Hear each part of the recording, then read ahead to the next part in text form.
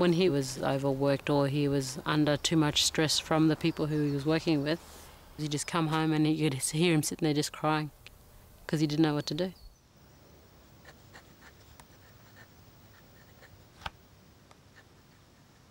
Sometimes Mum used to sit there as long as she could, sit and talk to him. If he couldn't think, he'd get up and dance. You could hear him singing.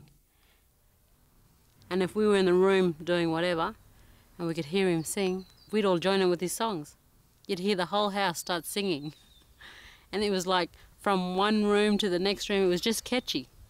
And so in the end, everyone was walking around the house singing the same song that Dad was singing. It just went like this, it went, Owe tuli, owe tuli, owe tuli, owe tuli.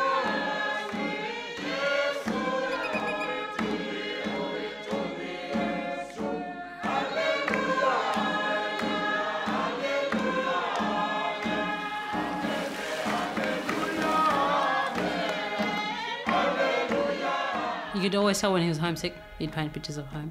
It was just things that reminded him of home, he just drew. And he cried about it too, because he was very emotional when you get to talk about Mir. He was homesick in the sense that he wanted to go back there. I mean, he was driven all his life by this island of his. It was a real obsession. This island of Mir was like where you go when you go to sleep.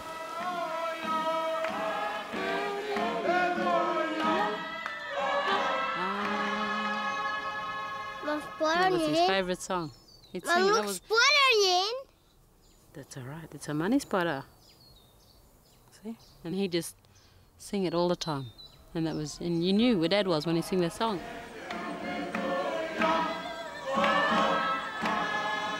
If I die, my kids will not be able to speak my language if I don't teach them at this stage. And of course that led to an idea that we must be able to retain our identity and culture, and this can only be taught to our kids through our own education system.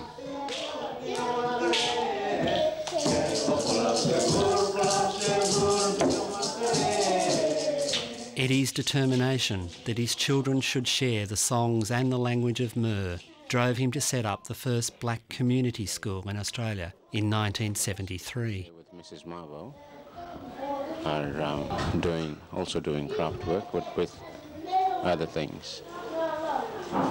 They seem very happy, particularly when they're engaged in craft work. Before this, school had always been a place where black children learned white culture and lost their own. Keep on saying to me, if we are able to have our own school where we could have the white curriculum is being taught there by the white teachers. We could have some white teachers come into the school, but at the same time we can have the elders to come in and to teach our kids on the cultural side of things, plus the language. And we could also teach them the crafts and to plant gardens.